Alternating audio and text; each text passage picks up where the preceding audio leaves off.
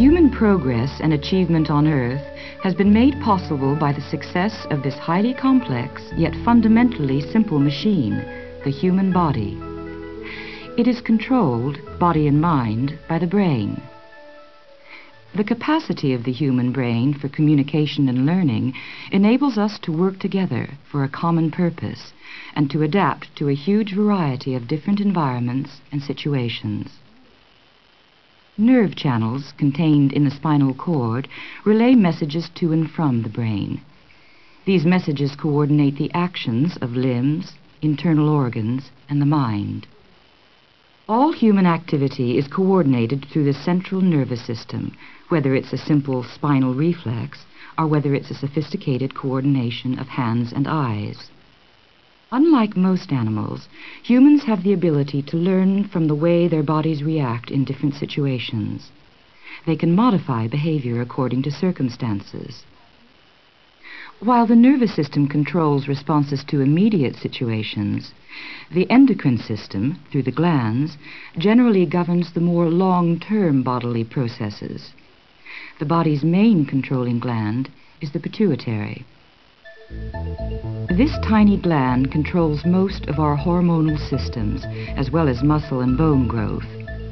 One part of the gland produces hormones which govern the actions of other glands, like the thyroid, the adrenal, and the sex glands.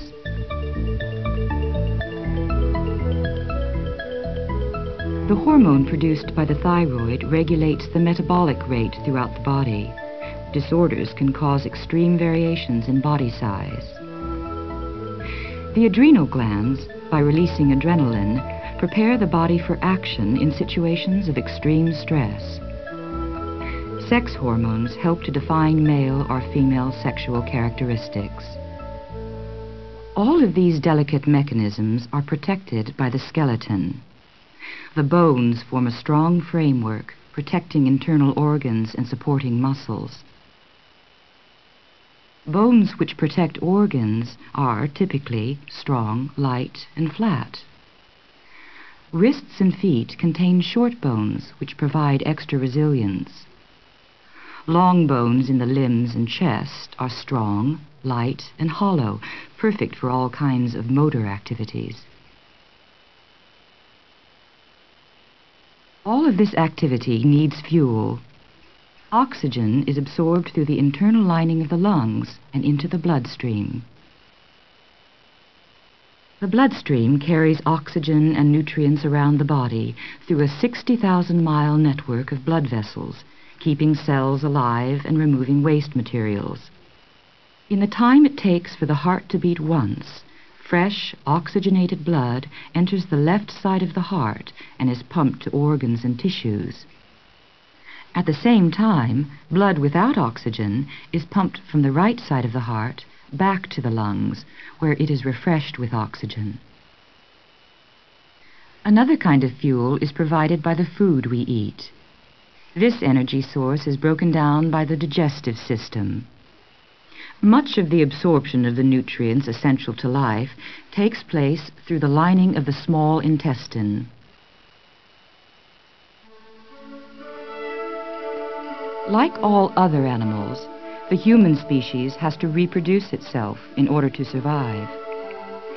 But beyond the physiological need, the creation of a new human being is associated with expressions of love and mutual attachment.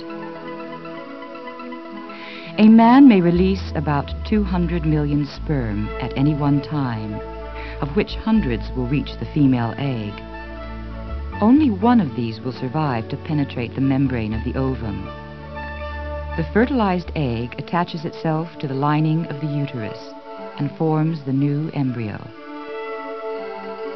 Pregnancy lasts for 9 months. After 8 to 10 weeks, major internal organs are formed and the limbs are distinguishable. A face appears soon after. By 20 weeks, strong fetal movements are often felt within the uterus. Newborn babies enter the care and protection of the family. Most children remain within the family for many years, learning to play their social role as a member of the human species.